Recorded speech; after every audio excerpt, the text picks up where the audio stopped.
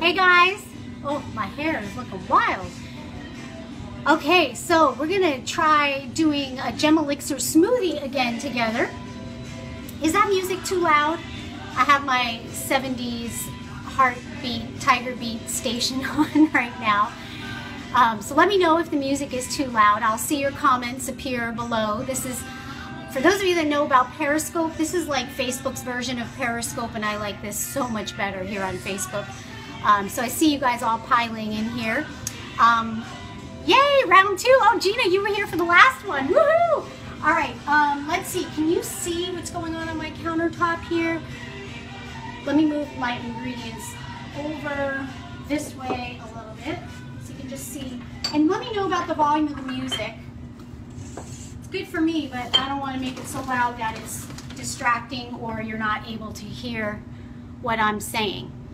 All right, yeah, I'm a believer, you can hear it. I'm waiting for Bay City Rollers. Someone on my page saw that I had posted some stuff under Bay City Rollers videos in YouTube, like a few years ago, because I'm a Bay City Rollers fan from when I was like 5 or something.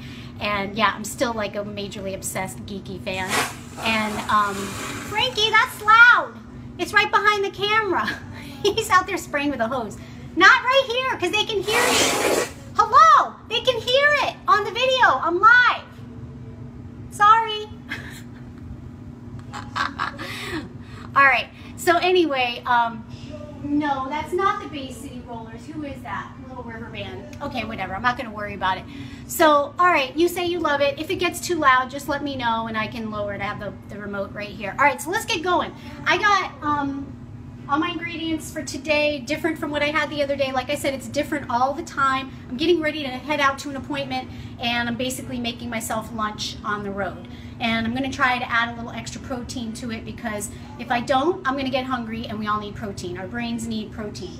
And just so you know, I'm not a vegetarian. I believe in the cycle of life. Everything needs something to consume. I know a lot of you are vegetarians, and no judgment on that. Some of you have different philosophies on that, and that's not what we're here to discuss. Okay, so anyway, I'm using the NutriBullet again, right here, and we're gonna get right into it. All right, so today, again, I have my favorite super greens. This is a mix of baby greens, red and green Swiss chard, tatsoi, arugula, and spinach.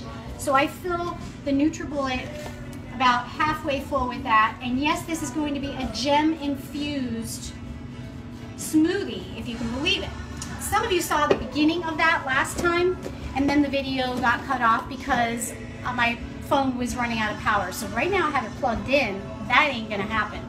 In case you don't know who I am, or someone is sharing this video with you, I'm Hibiscus Moon of hibiscusmoon.com. And I teach about crystals. I'm the founder of the Hibiscus Moon Crystal Academy and the author of best-selling book Crystal Grids, How and Why They Work.